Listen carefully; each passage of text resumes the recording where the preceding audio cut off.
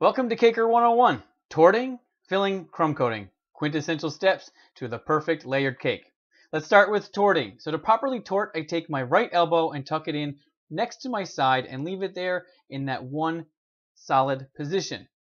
All the work for this is done using my left hand. So my blade stays perfectly still. My left hand turns the cake and turntable so that my blade just gently glides through the layer of cake and gives me a perfectly flat layer each and every time.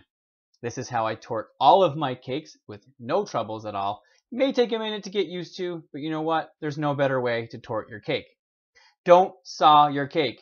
It doesn't work, and you will end up with, more than likely, a lopsided layer. Now, I could easily tort these in half again, but I like a thick layer of cake. So I'm going to demonstrate now how to actually just tort them into another cake if you wish. So trim off your top, and then placing your blade center to your layer. Same motions, and then you have two thinner layers of cake. Now let's fill these cakes. I like to cut my boards to the same size as my actual cake, and then for maneuvering purposes, I use the acrylic discs to be able to get them in and out of the fridges. Stick a little bit of buttercream on the disc in order to hold the cardboard, as well as a little bit of buttercream on the cardboard to hold the cake. I use simple syrup on all of my cakes to help with moisture and shelf life, and then using a scoop I can ensure that I have the perfect amount of buttercream in every layer of cake and not guess if this is the same amount as the last time.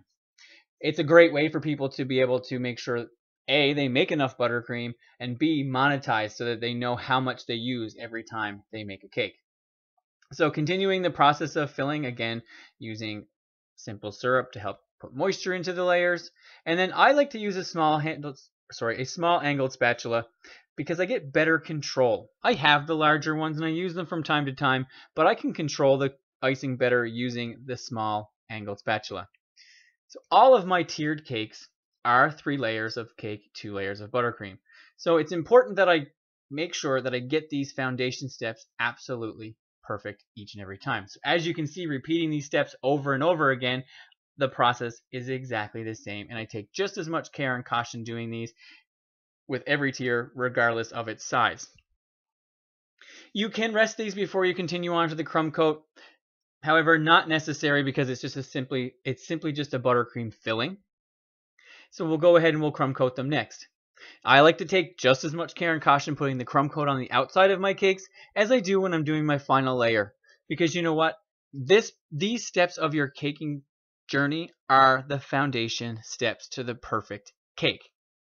Just like your home has a perfect foundation, it's poured, it's set, it's leveled, everything is done with care and caution. You want to use that same mindset with your cake.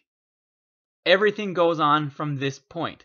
So just a thin layer of cake, just a thin layer of buttercream on your cakes here, and this helps you keep the crumbs in the cake so that when you put your final coat of buttercream on there, you don't end up with any crumbs. A bench scraper is used to scrape off any excess. Again, we just want a nice thin layer, and then we scrape the top inward to give a nice sharp edge. Repeat this process for every one of your cakes and take just as much care and caution. I could slap it on and leave it looking just like that if I wished, but you know what? It's going to make the next steps harder. So take the time to scrape off that excess buttercream to make sure you have it nice and smooth, nice and crisp. And then preferably you want to let these rest overnight in the fridge. The better they set, the easier it is to do the next steps. Just like the foundation to your home is set for so many days before they build on top of it, you want to do the same process with your cakes.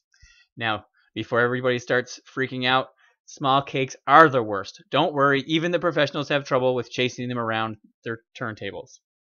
Here I like to stick a little skewer down in the center. It acts almost like a handle, so when I'm going to ice the cake, I can hold on to that to keep it from sliding around. It's not going to leave a large hole, so I'm not overly concerned about it. And again, I'm using the same process and getting that crumb coat onto the cake. Once complete, stick in the fridge, et voila. I hope you've enjoyed.